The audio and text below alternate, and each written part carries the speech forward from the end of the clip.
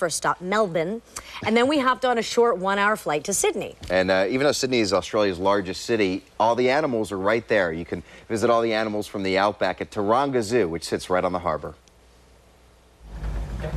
After a beautiful ferry ride across the harbor from downtown Sydney, we find ourselves at Taronga Zoo. We hop onto a quick Tahoe-style gondola ride, and we get a bird's-eye view of all the attractions before we go see them on the ground. Well, a trip to Australia wouldn't be complete without seeing the Sarcophagus heresy. You may remember it spinning rapidly in cartoons about 20 years ago. It's the dreaded Tasmanian devil. Not so scary looking up close. Maybe the dingo ate your baby. One of the things may be funny from Seinfeld, but always interesting to see dingoes live in person. They're taking a little bit of a nap right now, it seems, but they did peek their head up for an inquisitive sight.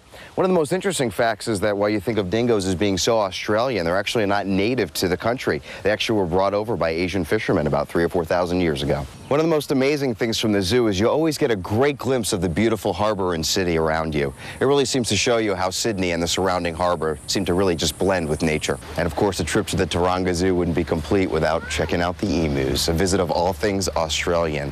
Even the emus and the wallabies seem to be living together comfortably. Wallabies pretty much chill out during the day and then they head out at night, fairly nocturnal, going after herbs and plants to eat. They're even sharing their carrots with the birds. Emus, birds, and wallabies all living together happily at the Taronga Zoo. What is that? It may look like a porcupine or a platypus, but it's actually an echidna.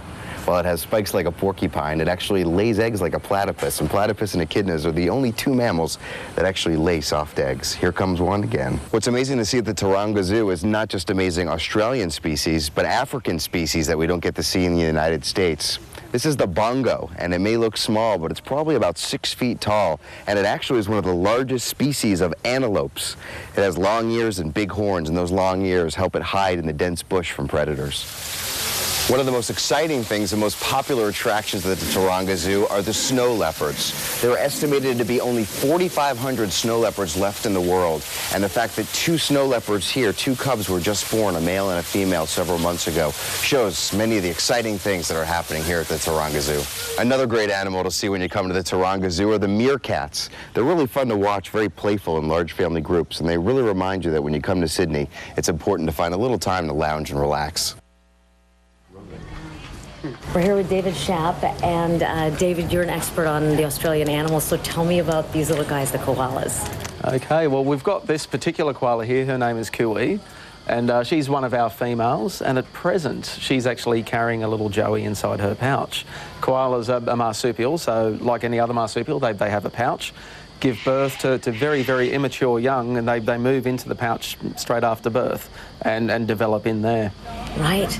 And tell me about the things that differentiate a koala from any other kind of animal. You were explaining the fingers, first of all, or their little digits. Yeah. They've got 5 digits, much like humans, but theirs are basically set up so that they've virtually got 2 thumbs that oppose the other 3 digits. And that just helps them to climb a little bit, gives them a good grip onto the branches.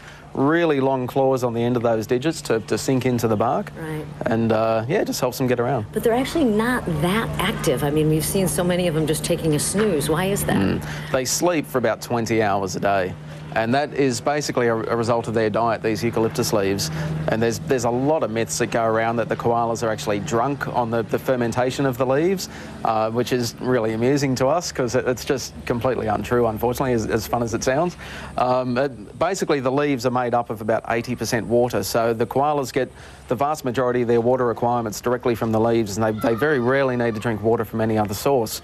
But what they don't contain are a lot of things like proteins, complex carbohydrates that would supply the body with energy.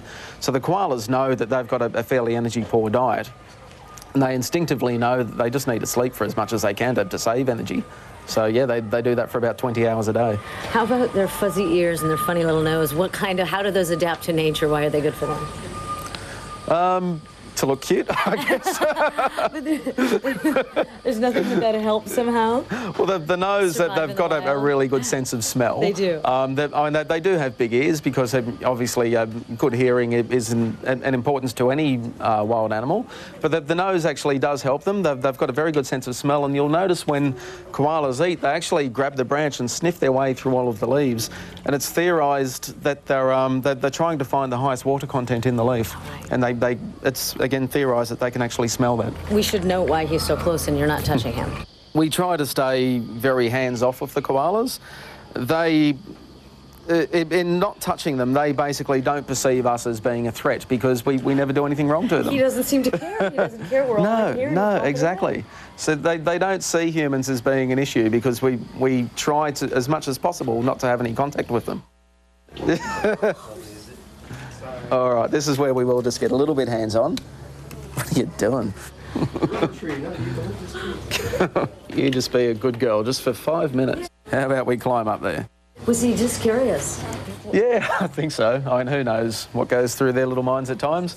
But yeah, it obviously looked like something enticing to have a nibble on. They can jump about 2 metres. The eucalyptus leaves are not that plentiful. They won't eat just any of the eucalyptus. No, that's right. They are very fussy eaters. There's over 600 species of eucalypt growing naturally in Australia, but of those, they only eat about 40 to 50 of those species, depending on the region that they live in. So, yeah, they are very fussy eaters. But this one appears willing to chew on just about anything at the moment. Well, we've got a mother redneck wallaby here, and she's got quite a large joey inside her pouch now.